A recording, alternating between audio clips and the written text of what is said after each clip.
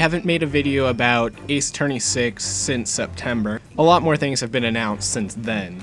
For example, at Tokyo Game Show, it was announced what country Phoenix went to, and over a bit more time we learned a few more things about the game.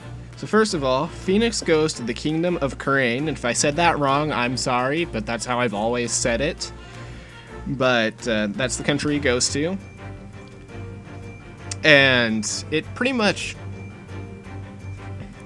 makes me think of Maya Fey and how likely it is that she'll be in the game. Now, and because it's in the Kingdom of Khura'in, they have spirit medium trials.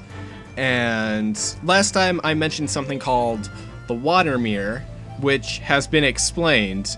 It's where the mediums channel the memories of the victims in the moments before their deaths, and I think that's kind of cool. And the woman that was shown off when Ace Attorney 6 was first announced, no, that's not Maya like a lot of people are saying, or maybe like 5 people. But yeah, she's the princess, I believe, and she performs some kind of dance ritual to begin the channeling. Next up, I said last time I was afraid that Capcom was going to forget some stuff, and they didn't, so that's a good thing. So Apollo Justice will be returning, and his role and Phoenix's role are kind of going to be 50-50, or the best it can be with, or as close to 50-50 as it can be with Phoenix all over the game.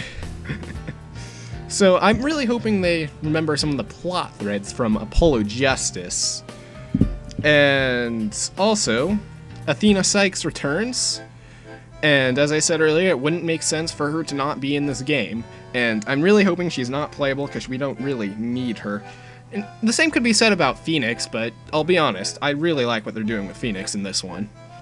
And there's even a screenshot of Athena, and in the background there's this poster that has Trucy on it.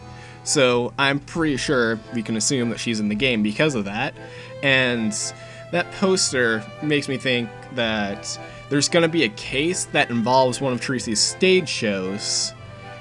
And yeah, she might be the defendant or something. But who knows? We'll just have to wait and see.